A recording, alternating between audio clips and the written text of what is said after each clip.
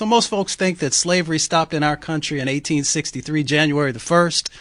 But for those of us who are students of history and why this day is so important, that message did not make it all across the country to let folks know that they were actually freed from the bondage of slavery. It wasn't until a couple of years later, June 19th, 1865, in Texas, when folks finally, the Union Army, and you may say Navy at that time, actually made it up there into Galveston to let people know that slavery had ended, that the war was completely over.